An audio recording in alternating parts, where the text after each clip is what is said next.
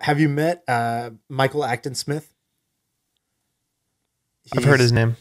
he's the co-founder of Calm, but before that, he had what was the name of his brand? Moshi Monsters, I think it is. It's either Minnow or Moshi Monsters. I think it's Moshi Monsters.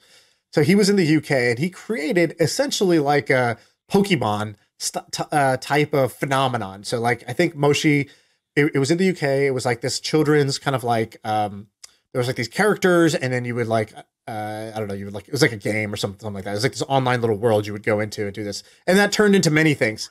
It was a brand that turned into many things. They slapped those characters on shampoo and started selling it over there. And he dreamed of having a theme park, and he's a really like big dreamer, big thinker type of guy, super creative.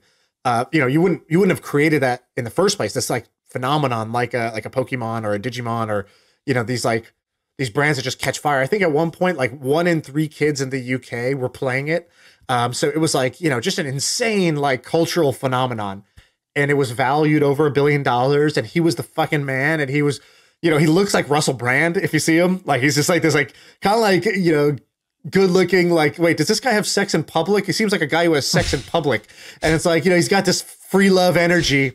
And if you meet him, you're like, yeah, exactly. He's got like, he's got scarves. He's, maximum 2 buttons up on a collared shirt. So like, the guy's walking around with 2 buttons, right? So he's just living his best life. And so he had the persona, and then he had the movement to back it up. And it just seemed like this is the type of guy he's like a Walt Disney type of guy who creates this type of phenomenon. And, Richard Branson loves it. Everybody loves it. And then sure enough, they kind of got ahead of their skis, and all of a sudden, like whatever, third grade came around for those second graders, and they were like, you know what? I don't care about Moshi Monsters anymore. I have moved on to the next thing. And it's like overnight, the business starts losing relevancy. The characters start losing relevancy, and like nobody's buying the plush toys, and the TV show doesn't want to get made anymore, whatever. They started to unwind essentially.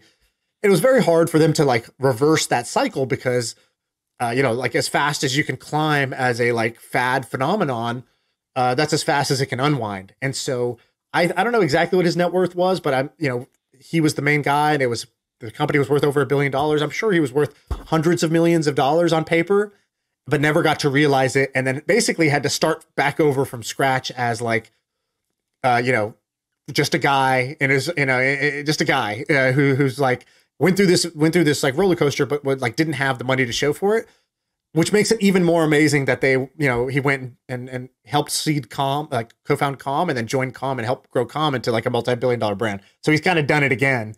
And I just think